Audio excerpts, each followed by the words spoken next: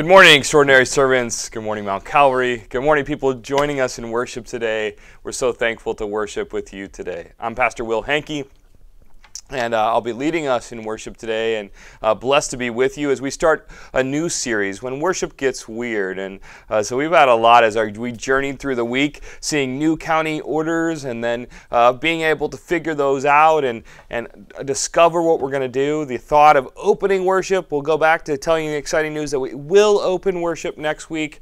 But this series was all created with that in mind, that we were going to open up worship, and we're going to look through a room full of masks and then people online, and but no doubt worship has been felt a little weird to us during this time, during this wilderness season. So we'll talk about that this morning, but exciting news that next week we'll move back into that, but some challenging things this week as we process through it. We're thankful for the servants that are with us today.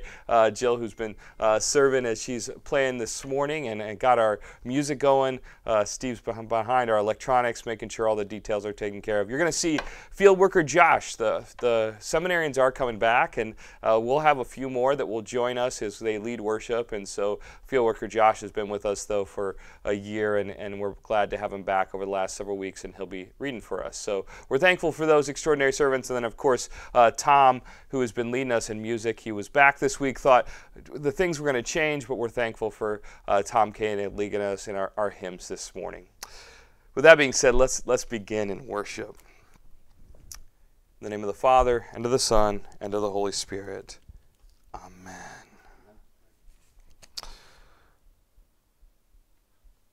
Most merciful God, we confess that we are by nature sinful and unclean. We have sinned against you in thought, word, and deed, by what we have done and by what we have left undone. We have not loved you with our whole heart. We have not loved our neighbors as ourselves. We justly deserve your present and eternal punishment. For the sake of your Son, Jesus Christ, have mercy on us. Forgive us, renew us, and lead us, so we may delight in your will and walk in your ways to the glory of your holy name.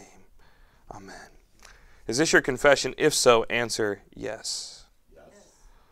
Almighty God, in his mercy, has given his Son to die for you, and for his sake forgives you all your sins. As a called and ordained servant of Christ, and by his authority, I therefore forgive you all your sins. In the name of the Father, and of the Son, and of the Holy Spirit. Amen. We now turn to our opening song this morning. We switched our order a little bit, and so we sing our opening song.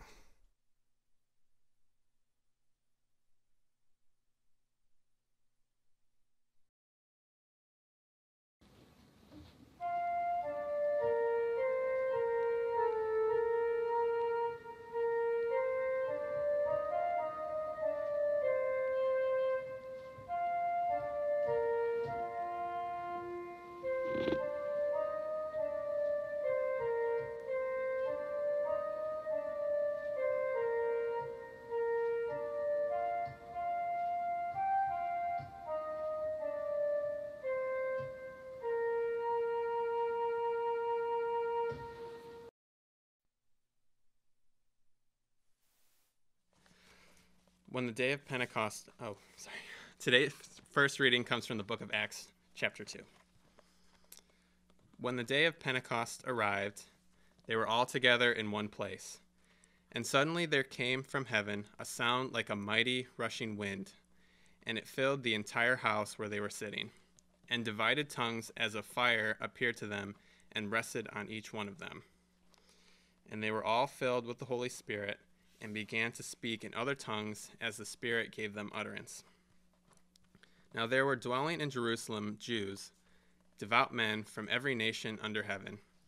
And at this sound the multitude came together, and they were bewildered, because each one was hearing them speak in his own language. And they were amazed and astonished, saying, Are not all these who are speaking Galileans? And how is it that we hear, each of us in his own native language?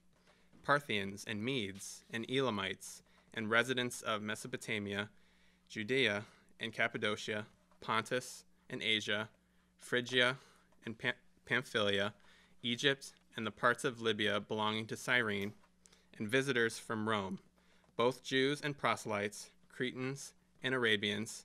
We hear them telling in our own tongues the mighty works of God. And all were amazed and perplexed, saying to one another, What does this mean? But others mocking said, They are filled with new wine. But Peter, standing with the 11, lifted up his voice and addressed them, "Men of Judea, and all who dwell in Jerusalem, let this be known to you, and give ear to my words. For these people are not drunk, as you suppose, since it is only the 3rd hour of the day. But this is what was uttered through the prophet Joel. And in the last days it shall be, God declares, that I will pour out my Spirit on all flesh, and your sons and your daughters shall prophesy, and your young men shall see visions, and your old men shall dream dreams. Even on my male servants and female servants, in those days I will pour out my Spirit, and they shall prophesy. And I will show wonders in the heavens above, and signs on the earth below, blood and fire and vapor of smoke. The sun shall be turned to darkness, and the moon to blood, before the day of the Lord comes, the great and magnificent day. And it shall come to pass that everyone who calls upon the name of the Lord shall be saved. Men of Israel, hear these words. Jesus of Nazareth, a man attested to you by God with mighty works and wonders and signs that God did through him in your midst, as you yourselves know, this Jesus, delivered up according to the definite plan and foreknowledge of God, you crucified and killed by the hands of lawless men. God raised him up, loosing the pangs of death, because it was not possible for him to be held by it. For David says concerning him, I saw the Lord always before me, for he is at my right hand, that I may not be shaken. Therefore my heart was glad, and my tongue rejoiced. My flesh also will dwell in hope. For you will not abandon my soul to Hades, or let your Holy One see corruption. You have made known to me the paths of life. You will make me full of gladness with your presence. Brothers, I may say to you with confidence about the patriarch David that he both died and was buried, and his tomb is with us to this day. Being therefore a prophet, and knowing that God had sworn with an oath to him that he would set one of his descendants on his throne, he foresaw and spoke about the resurrection of the Christ, that he was not abandoned to Hades, nor did his flesh see corruption. This Jesus God raised up, and of all that we all are witnesses. Being therefore exalted at the right hand of God, and having received from the Father the promise of the Holy Spirit, he has poured out this that you yourselves are seeing and hearing. For David did not ascend into the heavens, but he himself says, The Lord said to my Lord, Sit at my right hand, until I make your enemies your footstool. Let all the house of Israel therefore know for certain that God has made him both Lord and Christ, this Jesus whom you crucified. Now when they heard this, they were cut to the heart, and said to Peter and the rest of the apostles, Brothers, what shall we do? And Peter said to them, Repent and be baptized, every one of you, in the name of Jesus Christ, for the forgiveness of your sins, and you will receive the gift of the Holy Spirit. For the promise is for you and for your children, and for all who are far off, everyone whom the Lord our God calls to himself. And with many other words he bore witness and continued to exhort them, saying, Save yourselves from this crooked generation. So those who received his word were baptized, and there were added that day about 3,000 souls. And they devoted themselves to the apostles' teaching and the fellowship, to the breaking of bread and the prayers. And awe came upon every soul, and many wonders and signs were being done through the apostles. And all who believed were together and had all things in common, and they were selling their possessions and belongings and distributing the proceeds to all, as any had need. And day by day, attending the temple together and breaking bread in their homes, they received their food with glad and generous hearts, praising God and having favor with all the people. And the Lord added to their number day by day those who were being saved. And our last reading comes from the Gospel of Matthew, chapter 14. Now when Jesus heard this, referring to the death of John the Baptist, he withdrew from there in a boat to a desolate place by himself. But when the crowds heard it, they followed him on foot from the towns. When he went ashore, he saw a great crowd, and he had compassion on them and healed their sick. Now when it was evening, the disciples came to him and said, This is a desolate place, and the day is now over. Send the crowds away to go into the villages and buy food for themselves. But Jesus said, "They need not go away. You give them something to eat."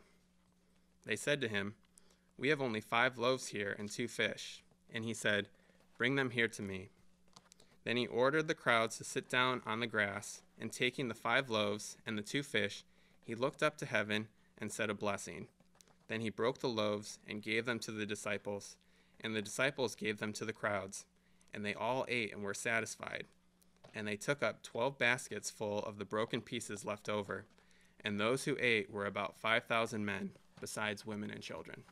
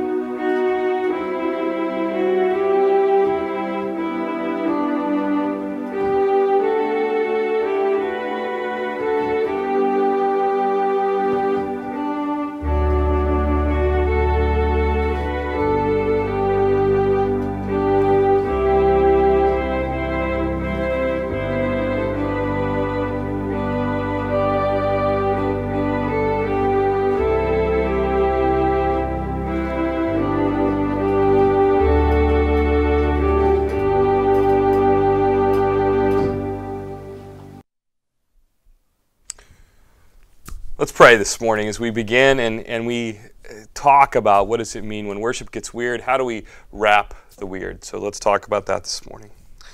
Jesus, we love you so much, and as we look into this story that brings us back to that time of Pentecost, that time you promised your Holy Spirit to be in the midst of our lives, we acknowledge that it was odd and weird for the people that were there at that time as they began to go through some common things that they were used to, and now your Holy Spirit was here. And while it was exciting, there were some new things that caused them pause for a minute as they reflected upon what you were doing. Help us today, as we have been in a weird wilderness season also, to see how to process that. What does it teach us? What can we learn from it? Why do we react the way we do? Help us this morning as we wrap the weird. We embrace what does it mean that it's weird right now. It's different than we're used to, and help us, Lord, to see your great grace in it, Lord, that your word hasn't changed, and how we can walk through it in this journey to see your wonderful mercy in all of this. Be with us now in your name. Amen. So as I wrote this series, just thinking through what this wilderness season has been, how long we haven't been in worship together as we prepared for it this week and then had to pull back and change. And like I said, exciting news that we'll go back to being able to do that next week. But just what does it mean that when worship gets weird, when it's not the way that it feels familiar? And so week 1 for us and for you today is wrapping the weird. And so those words of W, you'll see them throughout the series. Maybe you already saw the image already, but that alliteration is to help you remember. So I used a lot of W words so that you take the series and you think, oh yeah, what was I supposed to do today? And what was I hearing today? Wrapping the weird. But really that word of embracing. How do I embrace what seems unfamiliar, what seems odd? And so that's where I just looked at what's the opposite of weird. What are the things that help us to see and to know what weird is? Why is it weird? Well, the opposite of weird is ordinary or commonplace. And so therefore worship is one of those places where, yeah, it's common to us. It's something that we know and a familiar thing that we've been doing for a long time. I've been worshiping since I was a young boy, and there were certain elements of worship that helped me to know it was worship. And so all of that, when that becomes funny, then I have to ask myself some questions and begin to say, well, this feels weird. Is this still worship? And so we're going to dig through how does that happen, and is that a good thing when it's weird, or is it a challenging thing? Why are all those things happening inside our hearts? and why does it feel weird to us, odd to us, and why is it hard for us to embrace it? And so first, when we look at this season of Acts, and we see this in chapter 2 in Pentecost, what's happening is called the Feast of Weeks. And that was commonplace for them. That was something they did every single year. And it was something they prepared for and had these weeks that they got ready to do and this feast that they were planning to have. And there were certain aspects of it, like fasting, that was a part of it. And there was also the aspect that we talk about when we explain offering to you. Now, offering has gotten mixed in with charities and all sorts of other ways that we see giving to people. But for them, offering was when they first looked at everything that they had, and they took the first fruits and they gave them to the Lord as worship. And that was taught to them by their fathers and their grandfathers and all of their families before that this is what you did. And as we've gone through on Bible studies on Tuesdays, and we'll continue, we finished Exodus this week, but we'll move into Numbers. So if you want to look at those come out on Tuesdays mornings or Tuesday afternoons, and we get ready to see what happened during that wilderness season. And in that wilderness season, Moses taught them all about that giving and that first fruits and what does it mean to give to the Lord. Even though it felt like at that time, walking through a desert, they didn't have a lot, they still gave. So the Feast of Weeks is all about that. It's about giving the grain offering, a lamb offering, a drink offering, all the things that God has given them, they give them back to Him. And so they're used to this celebration. And so coming together is something that they do and something that we usually do, which is why worship feels weird that we haven't been able to come together. And so they're prepared for that. And so then all of a sudden, when they show up for this ordinary feast, there's tongues of fire and foreign languages that invade. When they come to this feast, the things that felt normal, ordinary, common to them are now different. And something happens inside of them. Something happens. What happens when the weird invades? What happens to us? Why does it feel weird? Why do we react to it? Why do we push back from it? Or why do we pull away from it? Or what are the questions that happen inside of our heart? Jesus has done a lot with me lately to understand some things that happen in our mind. Some things that happen naturally that I don't even know about, and some of the things that happen in our reaction to it. And it's made me think a lot about what's going on in our wilderness season, about how we react to some of the common oddness of wearing masks or having to do other things to protect others. And why is it that some people easily embrace it and other people pull back from it? And so I wanted to take some time today to process that, because it's happening in Acts the same way that it's happening with you and I today. And sometimes it can get frustrating because some people wrap the weird and they embrace the weird a lot easier, and some people don't. And so what's going on? There's two kinds of parts of us that kind of exist. There's our ego, which we have heard that term commonly, and that's our outer, that's the thinking that happens all the time. That's the reaction that we have when we see things in the world, we see people, we have a certain reaction to the way it is, to what we function in a daily life, our natural thinking that you can think about. And then there's our subconscious.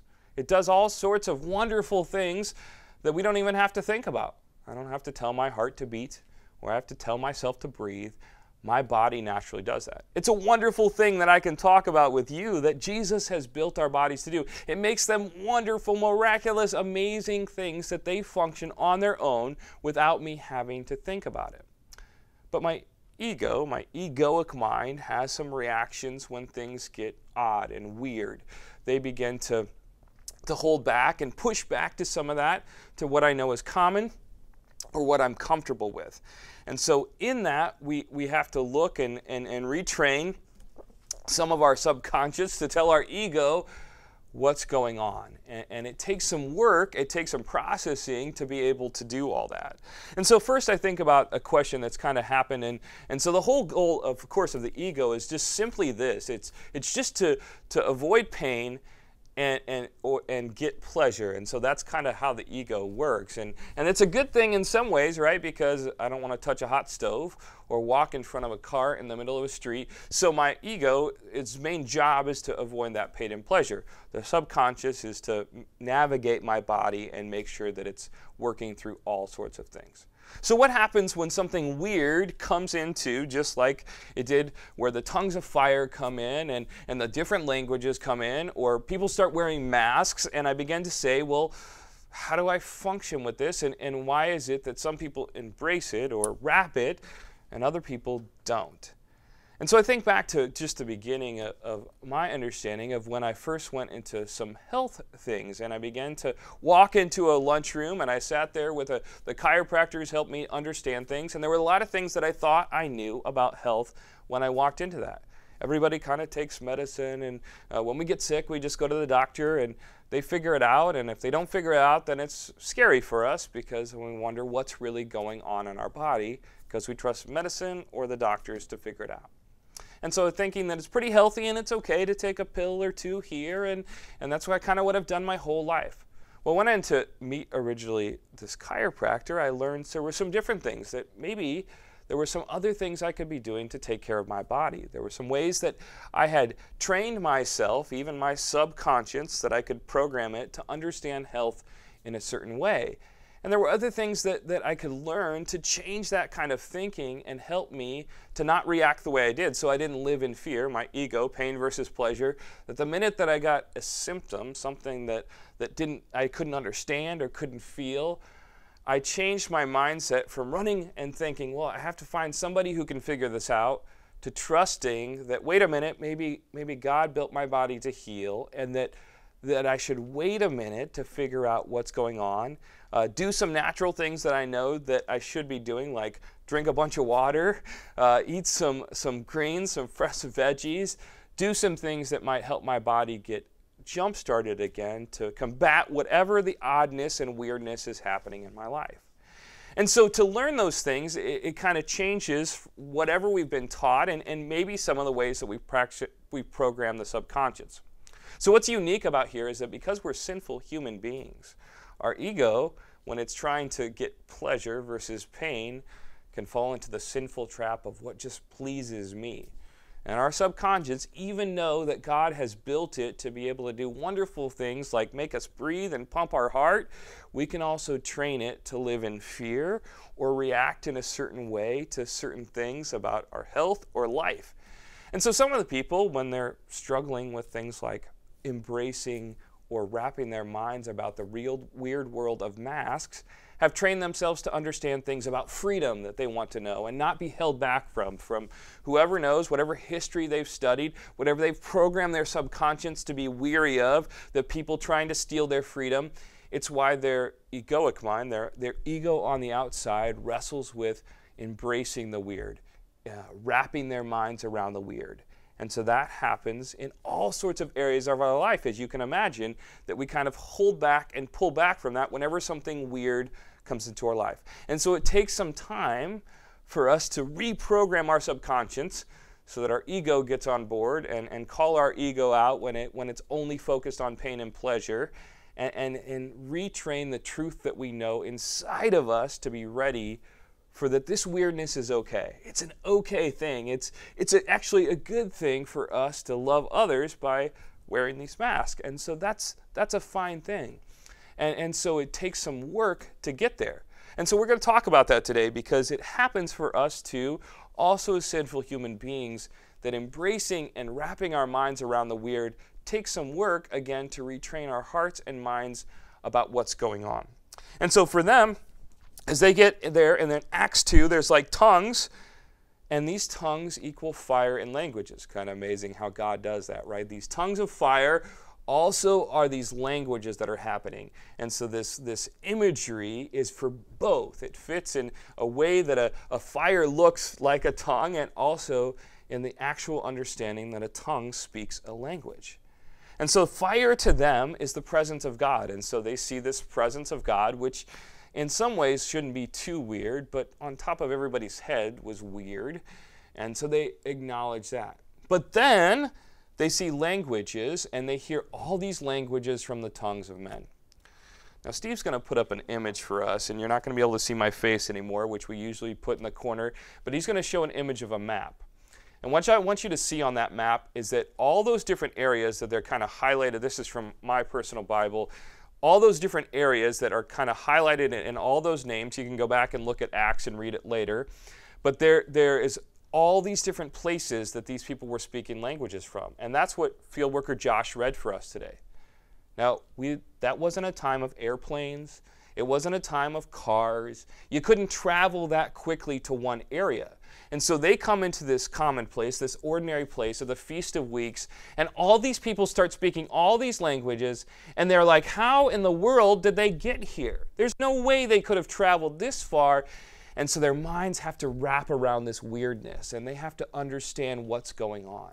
Instead of embracing what they know about Jesus, what they know about God, that he can do amazing things and he could have all these people speak different languages, they're instead stuck in this weirdness. And they have a hard time doing it.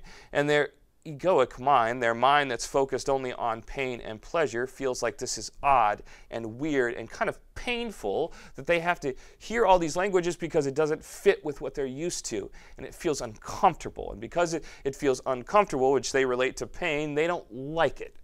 And their subconscious hasn't been able to train again to say, wait a minute, what is it that I know about God?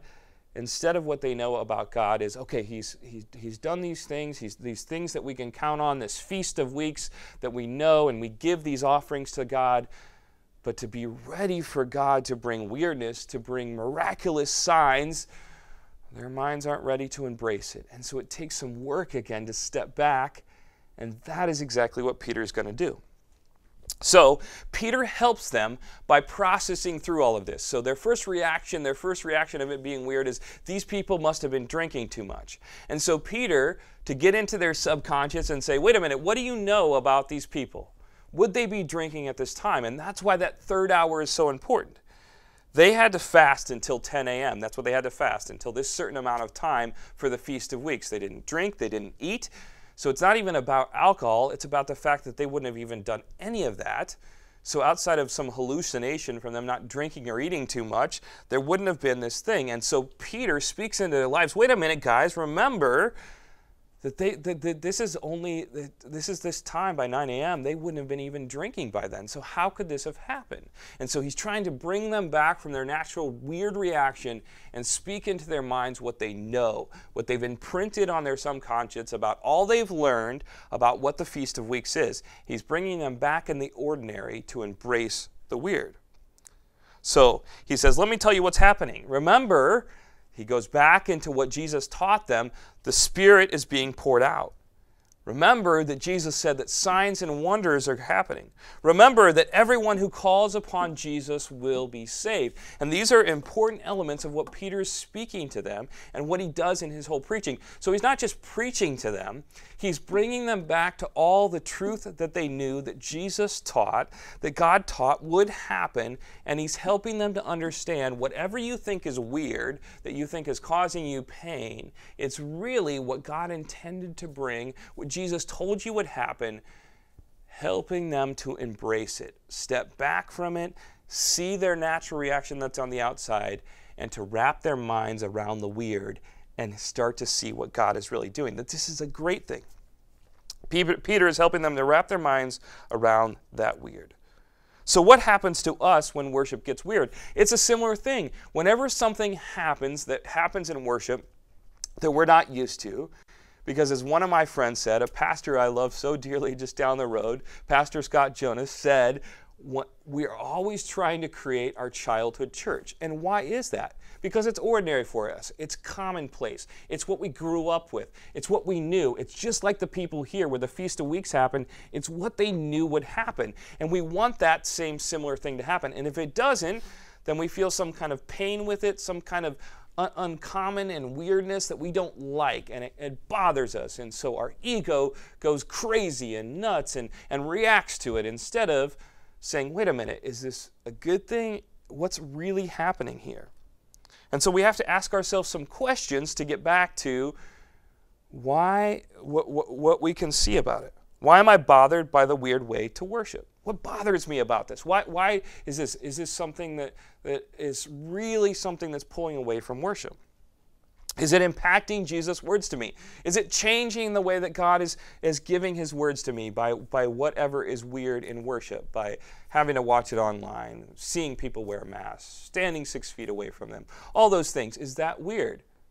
Go into other areas, touchy areas, the kind of music we're now playing, the way the pastor speaks, what he dresses, are all those things causing problems for me, and why? Are they impacting Jesus' words to me? And is it helping more people to call on the name of Jesus? Hard for us to answer those questions, right? But it pushes us into that place to ask, if that's got Jesus' ultimate goal, where did he meet people at? Where did he meet people? He met the people that the Pharisees and Sadducees didn't like, the tax collectors and the sinners, and he sat with the people that they shouldn't be doing. He worked on the days that they said were the Sabbath and shouldn't be worked on. He challenged them to understand he was coming to all people to embrace them, to wrap even the ones that they thought were weird, and that it was important for all people to hear his message. And that's where it brings us back into that place to say, okay, to embrace all this, to embrace what first seems weird to me, is to see what Jesus could be doing in it. And so in order to do that, they have to go back and they have to read God's word. We have to go back and we have to read God's word and say, okay, what did your word teach me? So I can retrain that subconscious, whatever has come out that's a little different, so that I can speak to my ego, wait a minute, when I think that's weird, it's actually a good thing, and I can speak truth to it and tell myself when I see it, wait a minute, this is God's word going to people in new ways. This is God's word in the wilderness reaching people. This is God's word being able to impact the lives of people that we haven't been able to impact before, because they are in a time where they're struggling, and we're able to speak a different word to them of hope and peace and joy that we know because it's ordinary and commonplace. But in a place that's weird to them, they're desperate to hear it. And so it's a time for that to be said. So David says, which is what Peter recites, so that they go back to their inner part of what they've learned and been taught. I saw the Lord always before me. For he is at my right hand, that I may not be shaken. For therefore my heart was glad, and my tongue rejoiced. My flesh also will dwell in hope. For you will not abandon my soul to Hades, or will you let Holy One see corruption. You have made known to me the paths of life. You will make full of the gladness with your presence. This is speaking to the weird. The weird isn't devastation. It isn't them going to hell in a handbasket, as we sometimes say when things get a little weird and different with worship. No, it's coming to the place to understand, wait a minute, okay, God is still here. Actually, these are the promises he said, that he would send his Spirit. And look, miraculous signs and wonders, these people who could have never traveled here are speaking languages to all people, people that need to be saved, that can now hear the God's word in their own language. Oh, look what's happening. And they retrain whatever their ego thought was weird. And they speak from their inner teaching of what they've learned, and they go back to reading it to say, no, that's not weird. That's amazing. Look what Jesus is doing. And they begin to embrace it. They begin to wrap their minds around the weird and say, this is a great thing. What do we know about Jesus? And we speak those truths to ourselves when things get weird. He won the victory over sin, death, and the devil. He won that victory. Whatever we're facing that's challenging in this world, he won that victory. He paid for you. He paid whatever it cost to save you. These are the things we've learned the last several weeks and gone over them. He won that victory. He paid whatever it cost to save you. And then now, what do we see? He sent his Spirit for you. And it's going to get weird. It's going to get weird because there's all sorts of different things that happen in it. And that's what Jesus promised, with signs and wonders and all miraculous signs. So how do I wrap my mind around the weird? We speak the truth to the subconscious. We read Jesus' promises so that they're on our heart. We read one. When we speak about our discipleship model that you can see in our website, we read one. It's an important part of worshiping, loving, reading, praying. Reading is important because it retrains whatever part of us has gone awry or in different ways or we think is weird, to go again and say, okay, what did Jesus say about that? And whatever part that the devil's come to try and mix up or cause us, or our world's caused to try and mix up, we reread God's word and say, oh, wait a minute, this is the truth he said to me. And it retrains us to be prepared for whatever is weird, to challenge it, to question it, and to be ready to embrace it. And so we pray today, Jesus, help me read your word every day and trust your promises so that when my sinful ego attacks, I remember in my heart what you promised, and I'm ready to wrap my mind around the weird. The people of Acts just had to pull back for a minute, and whatever was commonplace, whatever was ordinary to them, to see what Jesus was doing. And the same thing is true for us today. Whatever is commonplace, whatever is ordinary, whatever at first feels uncomfortable and we don't like it because it causes us a little bit of pain, or it's a little different from what we grew up with, or it's a little different from what we thought worship would be, he pulls us back and says, wait a minute, are the elements of worship here? And can I go back and read all of God's truth in his word and see that what he said is happening is happening? And if so, I'm ready to wrap my mind around the weird and embrace the weird. I pray this series is a blessing to you, even preparing for it and thinking through everything we've been through in the wilderness. It's been a blessing to me just to think and see what Jesus is doing, and excited to see what he'll do next as we wrap our minds around the weird and we get ready for whatever happens in worship, and we get excited for what Jesus is going to do.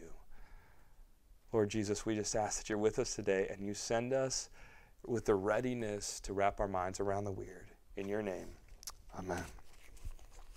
We now speak the words of our faith together in the Apostles' Creed. I believe in God, the Father Almighty, maker of heaven and earth, and in Jesus Christ, his only Son, our Lord, who was conceived by the Holy Spirit, born of the Virgin Mary, suffered under Pontius Pilate, was crucified, died, and was buried. He descended to hell. He third day rose again from the dead. He ascended into heaven and sits at the right hand of God the Father Almighty. From thence he will come to judge the living and the dead. I believe in the Holy Spirit, the holy Christian church, the communion of saints, forgiveness of sins, the resurrection of the body, and the life everlasting. Amen. We turn to time of prayer, and so much that we can bring to the Lord today, and so many people that have asked. And so we just first turn to a time of thanksgiving.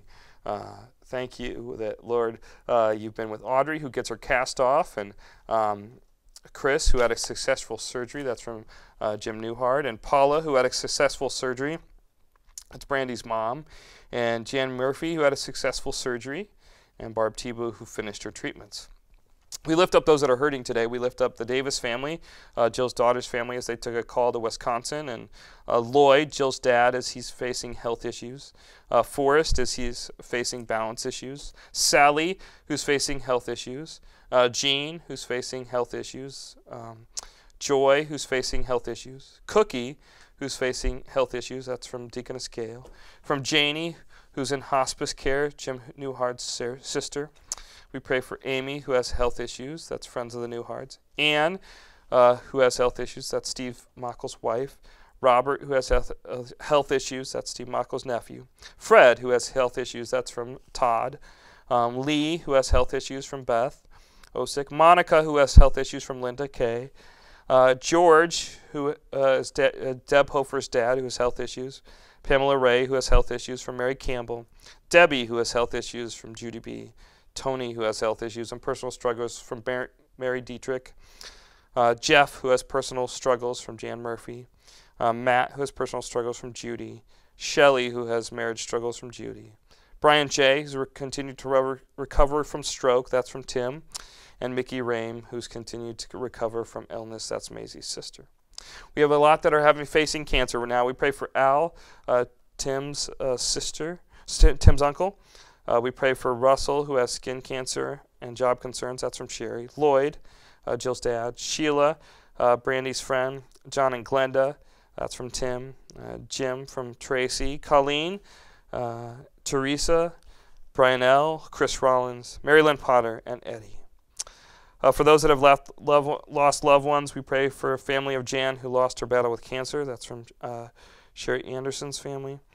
We pray for a family of Jen, that's Heather K. friend, who lost her sister in an accident.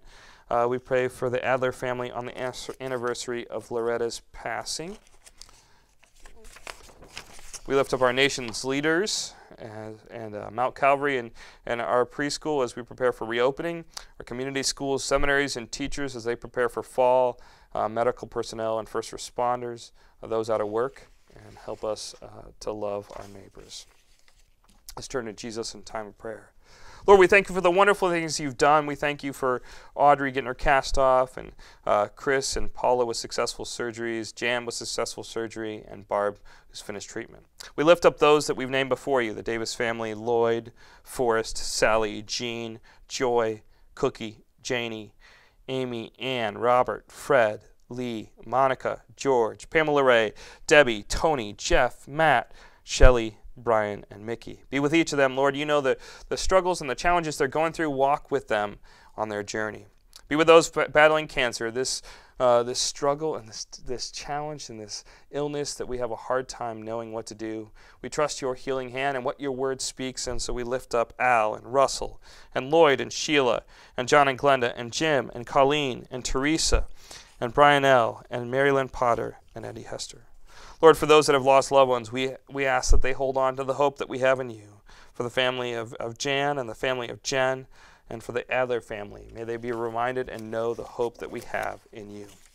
Lord, we lift up our nation's leaders and all of our leaders as you give them wisdom to know what to do in this strange and weird time.